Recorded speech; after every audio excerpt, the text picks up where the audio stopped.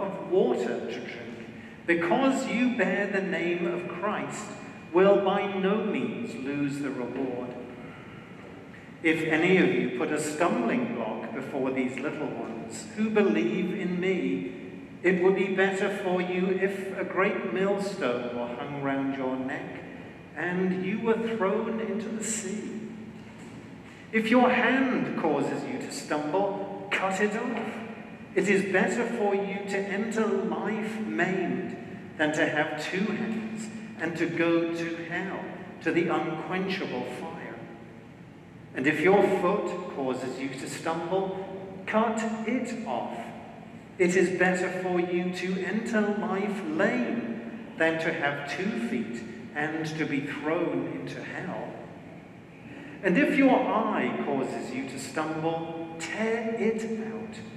It is better for you to enter the kingdom of God with one eye than to have 2 eyes and to be thrown into hell, where their worm never dies and the fire is never quenched.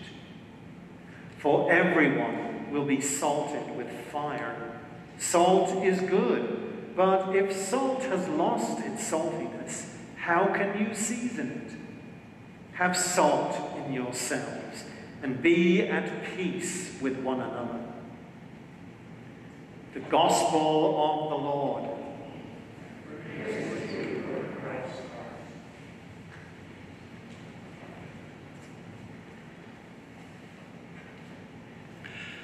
May the words of my mouth and the meditation of my heart be acceptable in your sight, O Lord, my strength and my Redeemer. Amen.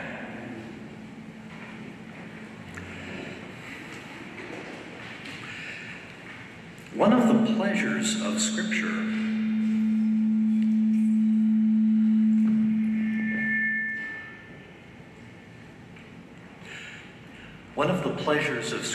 is the way it steps out of character from time to time, or at least the character we tend to thrust upon it. It can be sweet, comforting, inspiring, and funny. It can also be ironic, harsh, inexplicable, and vulgar. Then you run across something like our text today. If one were to start attaching warning labels to certain passages of Scripture, this would be a good place to begin, because this text is definitely dangerous. Let's review the story first.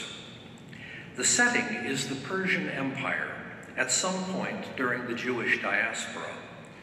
The Persian king, Ahasuerus, on the advice of his counselors, decides to replace his queen, Vashti, after she refused to come to him when summoned.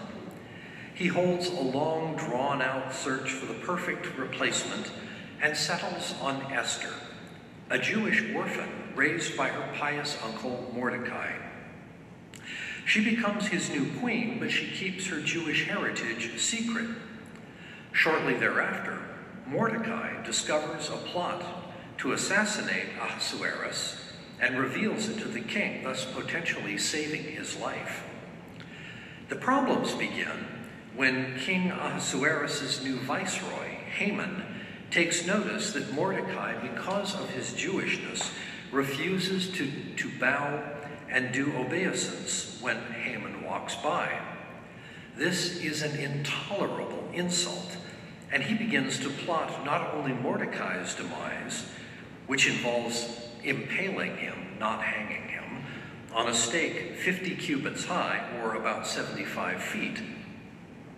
In addition, for good measure, Haman wants to destroy all the Jewish people. Ahasuerus, who is hardly capable of an independent thought, gives his approval to Haman's genocidal scheme. A date is chosen, the 13th month of Adar, and a royal decree goes out to all the empire to see that it is done. Mordecai implores Esther to intercede with the king, but she fears doing so, because to appear unsummoned before the king is a capital offense. However, to make a long story short, Esther takes the risk, reveals her own Jewish heritage, and prevails upon the king to rescind the order. As for Haman, the king mistakenly believes that he has designs on the queen, so he orders Haman executed on the very pole that was set up for Mordecai.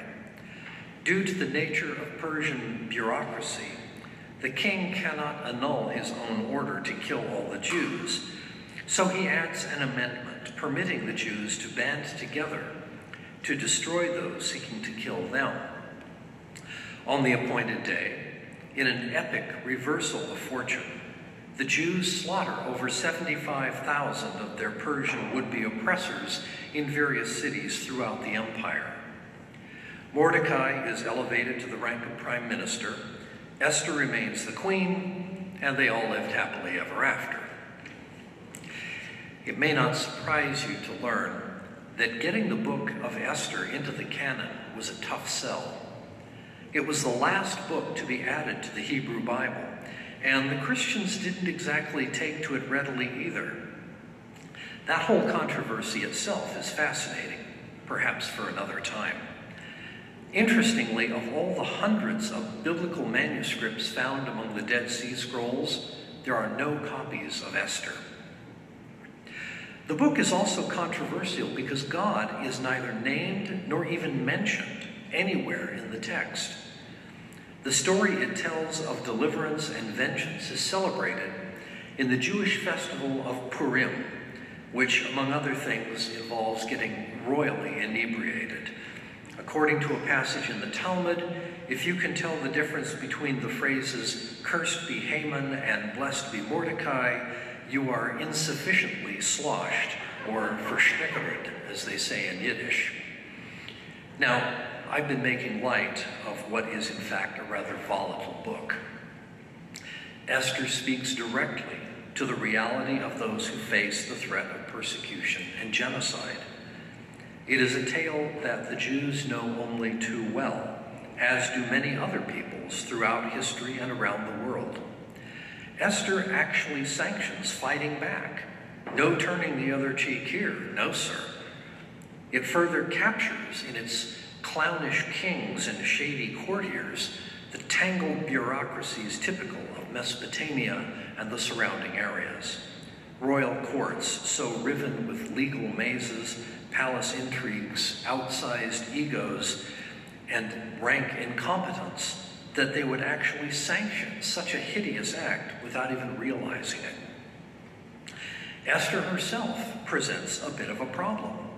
She is Jewish, but married to a Gentile king and is queen over a pagan empire. There's no indication that she is a practicing Jew. She does not pray, keep kosher, or display any inclination to restore her people to their lands. In fact, unlike Daniel, another Jewish courtier who lands in a Gentile court, she hides her Jewishness. Esther is fully vested in the Persian Empire and all its power. What do we do with a text like this? I discovered that early Christian interpreters didn't have much to say about this that was particularly helpful, so I consulted Jewish sources, which only makes sense, since it's their book after all. One of the weekly readings in most synagogues is the story of Esther, but on the previous week, the reading is a section called Parshat Zakor. It is the story of King Saul and the extermination of the Amalekites, an ancient and implacable enemy of Israel. Things do start to make sense when we learn that Haman was an Agagite, a people who had descended from the Amalekites. This reading concludes with a command to wipe out Amalek in every generation, which frankly seems to make matters more ethically unsettling. And yet, historically, genocide is not a theoretical problem with the Jews, and so a text that enjoins them to rise up against their oppressors is understandable. The problems start when this episode is abused as an excuse for violence, as it was on Purim in 1994, when a fanatical West Bank Jewish settler named Baruch Goldstein entered a prayer hall at the Tomb of the Patriarchs and opened fire with an automatic rifle on Palestinian worshippers, killing 29 and injuring 125. I should further point out that the original campaign by Saul against the Amalekites was an example of herem, or what we might call holy war in the Old Testament. Under these rules, everything is destroyed and nothing, absolutely nothing, is taken as spoil. Esther notes repeatedly that when the Jews rose up and destroyed their oppressors, they took no plunder, implying that this was conducted as a holy war. The problem for us is context. These days, polite society tends to frown upon the idea of holy war, regardless of who's doing it. Oppression, however, persecution, poverty, slavery, wars of aggression, and so much more up to and including genocide, is still happening and too often ignored.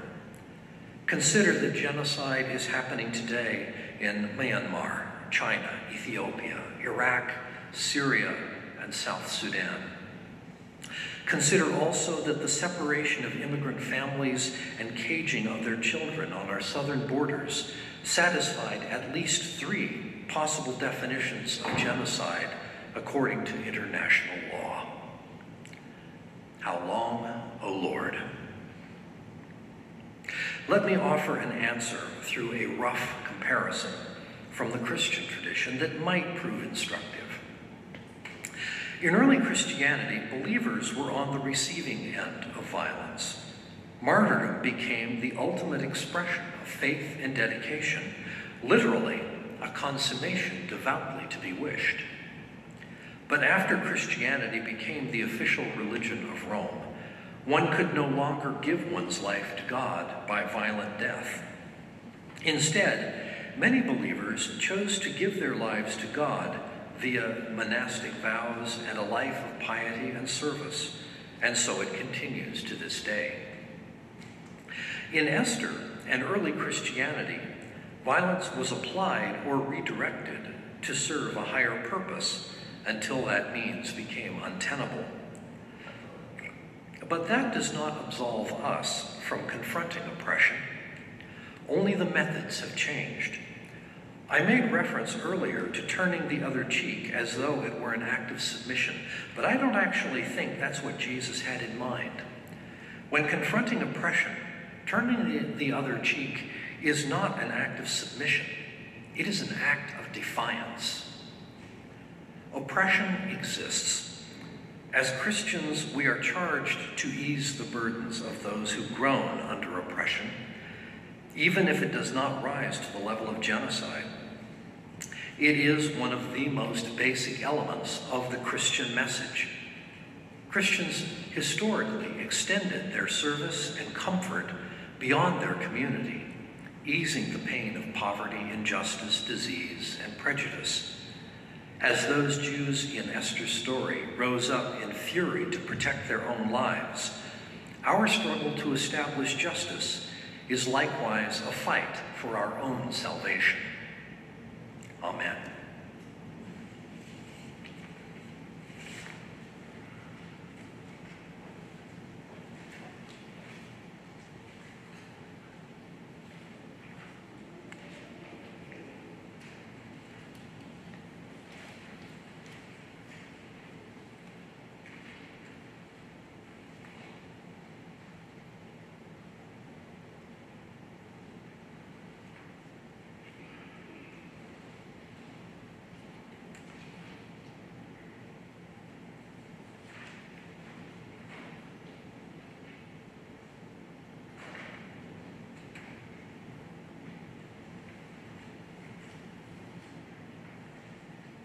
I invite you to stand as you're able.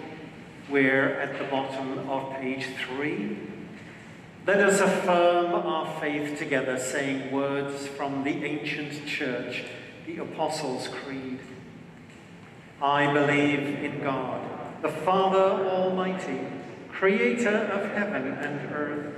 I believe in Jesus Christ, his only Son, our Lord. He was conceived by the power of the Holy Spirit and born of the Virgin Mary. He suffered under Pontius Pilate, was crucified, died, and was buried. He descended to the dead. On the third day he rose again. He ascended into heaven and is seated at the right hand of the Father. He will come again to judge the living and the dead. I believe in the Holy Spirit, the Holy Catholic Church, the communion of saints, the forgiveness of sins, the resurrection of the body, and the life everlasting. Amen. We have heard today of the cost of discipleship, that we may be empowered to bear the name of Christ. Let us pray for ourselves and for the whole world, saying, Lord, hear our prayer. The Church of God is fragmented. We need the whole healing of the Holy Spirit. Let us pray for the Church. Lord, hear our prayer. The world cries out for an increase of justice and for an end to war. Let us pray for the world. Lord, hear our prayer. Our country is striving for equality and a better life for all its citizens. Let us pray for our nation. Lord, hear our prayer. Our community seeks a better sense of its gifts and more wisdom into its problems. Let us pray for our local community. Lord, hear our prayer.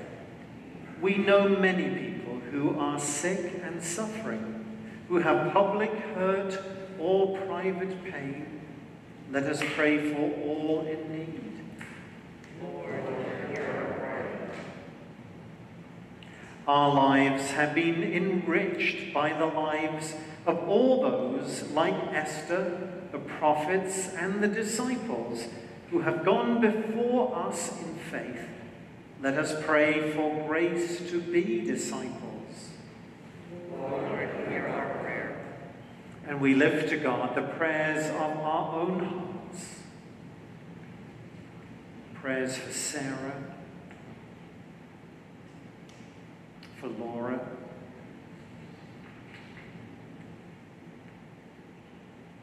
for the souls of Betty and Bobby,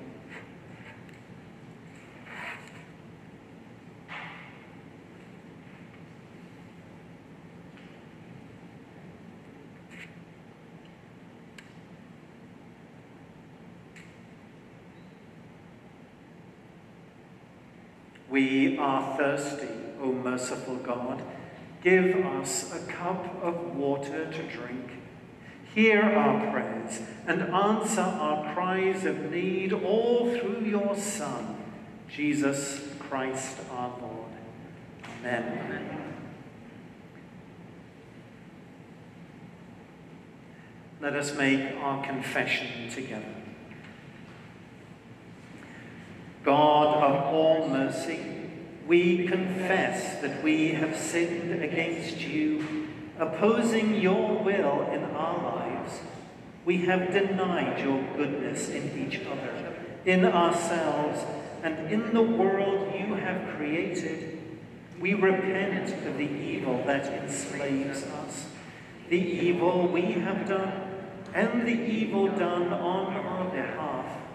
Forgive, restore, and strengthen us through our Saviour, Jesus Christ, that we may abide in your love and serve only your will. Almighty God, have mercy on you. Forgive you all your sins through our Lord Jesus Christ. Strengthen you in all goodness, and by the power of the Holy Spirit, keep you in eternal life. Amen.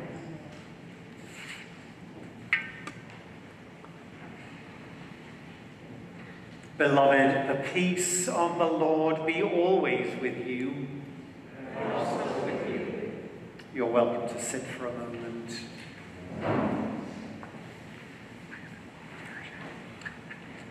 Well, welcome today. A few things just to remind you of. First is that this evening we will be starting our first live-streamed evening Compline service.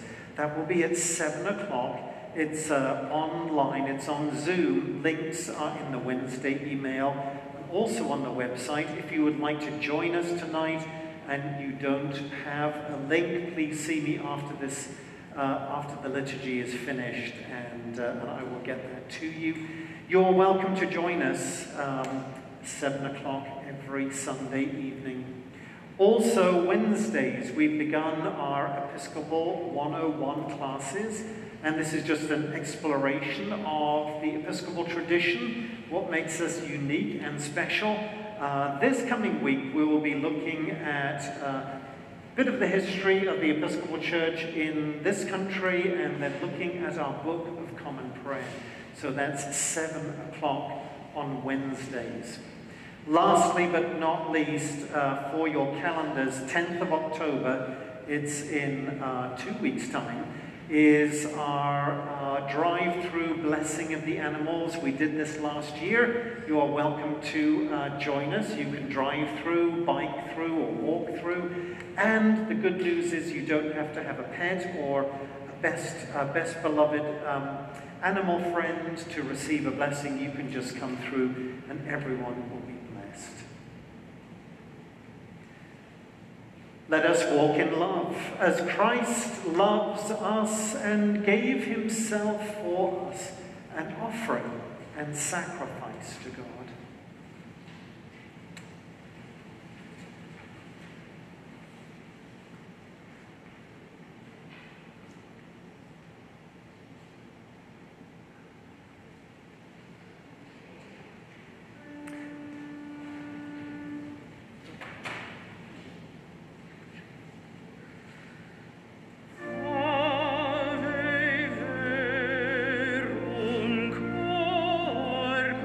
No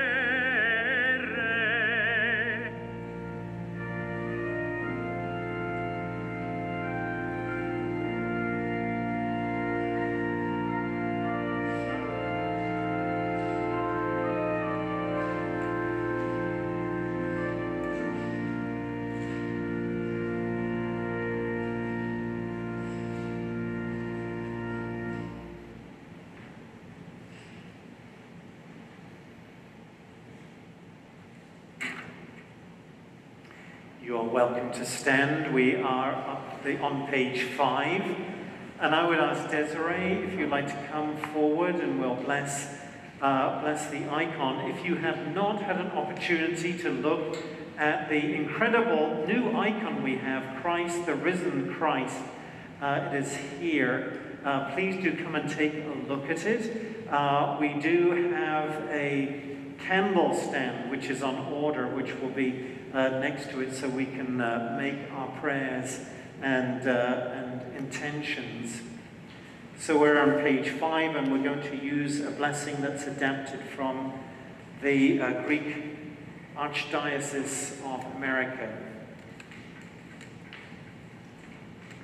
Lord our God, who created us after your own image and likeness, who loves us in Christ, who took upon himself the form of a servant and became human, who, having taken upon himself our likeness, and through whom also we are transformed into the image of your true blessedness. Your Christ we venerate as being in your image and likeness, and we adore and glorify you as our Creator. Wherefore we pray you, send forth your blessing upon this icon, and with the sprinkling of hallowed water, bless and make holy this icon unto your glory, in honor of our Saviour, Jesus Christ. And grant that blessing will be to all who venerate this icon, and send up their prayer unto you, standing before it. Through the grace and bounties and love of your only begotten Son, with whom you are blessed together with your all-holy, good and life-creating Spirit, both now and ever, and unto the ages of ages. Amen.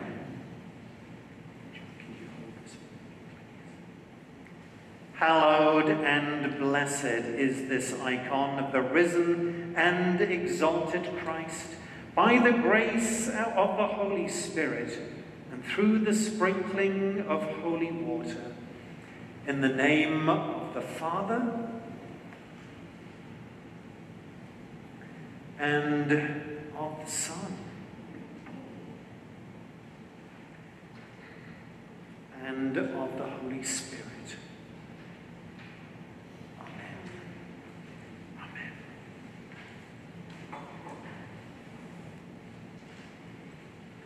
Thank you, Desiree.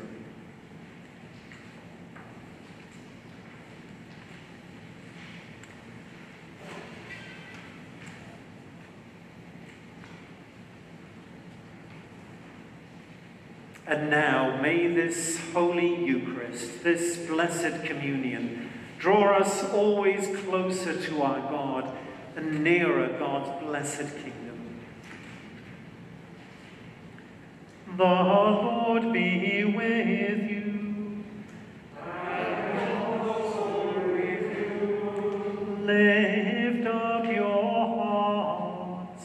We lift them to the Lord. Let us give thanks to the Lord our God. It is right to give God thanks and praise. It is right and a good and joyful thing, always and everywhere to give thanks to you, Father Almighty, Creator of heaven and earth. For you are the source of light and life. You made us in your image and called us to new life in Jesus Christ our Lord. Therefore we praise you, joining our voices with angels and archangels, and with all the company of heaven, who forever sing this hymn to proclaim the glory of Holy, holy, holy Lord, God of power and might, heaven and earth are full of your glory. Hosanna in the highest. Blessed is the one who comes in the name of the Lord. Hosanna in the highest.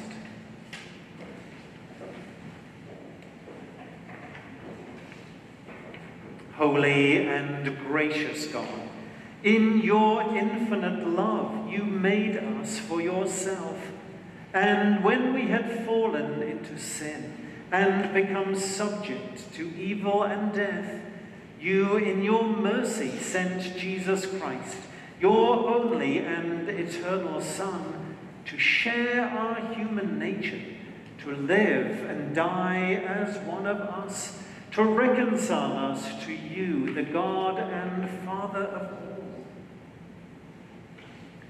On the night he was handed over to suffering and death, our Lord Jesus Christ took bread, and when he had given thanks to you, he broke it, gave it to his disciples, and said, "Take, eat.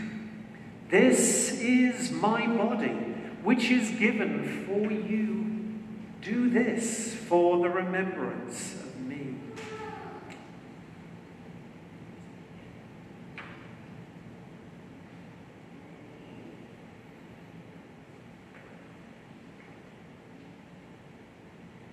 After supper, he took the cup of wine, and when he had given thanks to you, he gave it to them and said, "Drink this, all of you.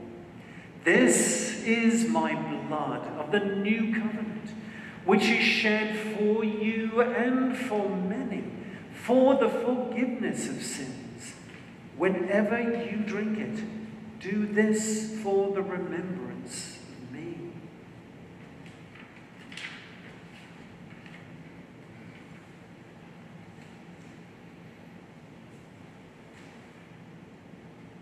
Therefore, we proclaim the mystery of faith. Christ has died. Christ is risen. Christ will come again.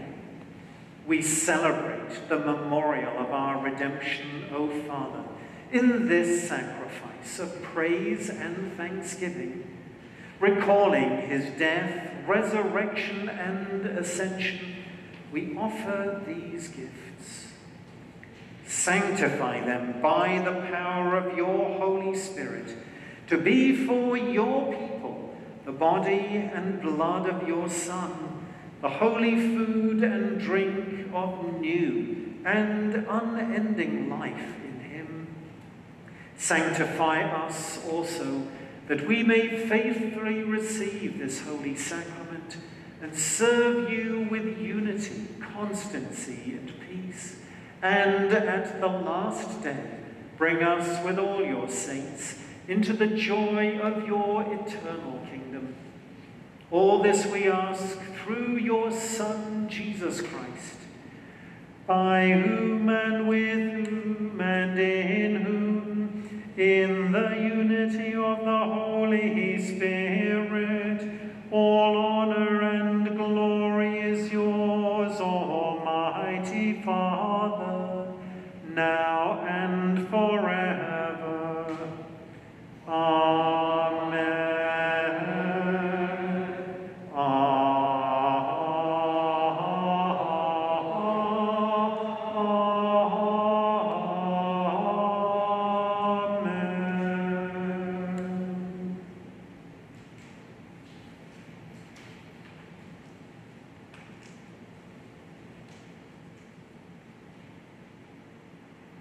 So we pray as Jesus taught us, and as Jesus prays with us.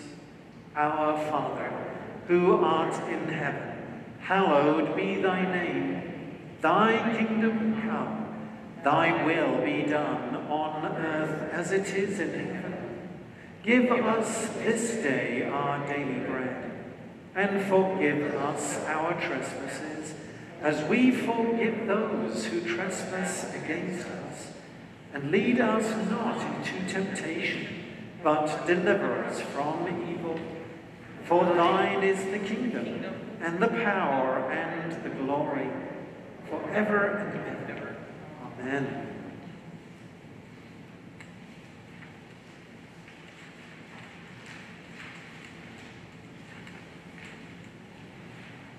We break this bread to share in the body of Christ. Though we are many, we are one body, because we all share in one bread. Lamb of God, you take away the sins of the world, have mercy on us. Lamb of God, you take away the sins of the world, have mercy on us. Lamb of God, you take away the sins of the world, grant us your peace. Jesus is the Lamb of God, who takes away the sins of the world. Happy are those who are called to his supper.